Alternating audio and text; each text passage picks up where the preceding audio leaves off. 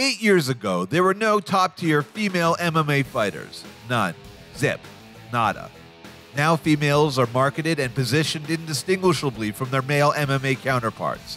They have the same opportunity to prove their worth as the guys and are seemingly earning on an equal scale. That forward, progressive thinking has seen the MMA industry grow exponentially over the years.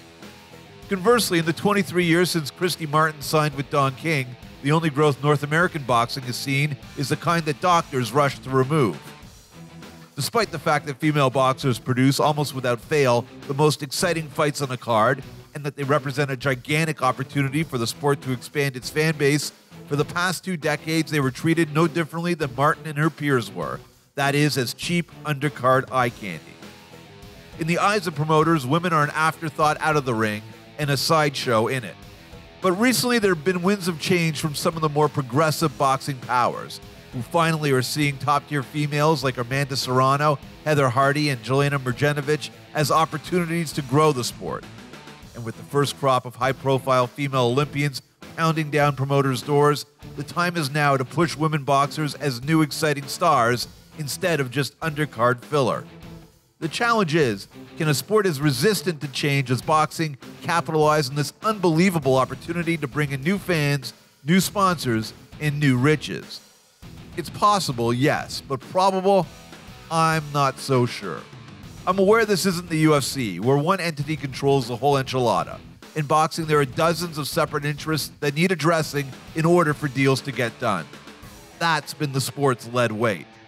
There is no, and never has been, a singular vision or strategy for the sport. A promoter and its network partner sees things one way, and the competition across the street sees it another. What should be the fight game becomes the finger-pointing game. Fights don't get made, sides dig in, fans slowly trickle away. I think to really capitalize on this opportunity, the female side has to operate on its own separate landscape, like boxing's version of the WTA. The men's side of the sport is what it is: exhilarating, aggravating, dysfunctional, but never dull, but also never normal and hardly rational. Not exactly an environment conducive to widespread appeal to a neophyte audience. The new wave of quality female fighters offers the sport a chance to scrub the blithering short-sightedness that stymied boxing since time immemorial. Follow this advice, promoters, and the collective futures of your new female clientele will be as bountiful as the TV ratings and the new sponsors dying to be a part of the action. But fans who are drawn in by these amazing female athletes won't have their standards or expectations dulled by past disappointments.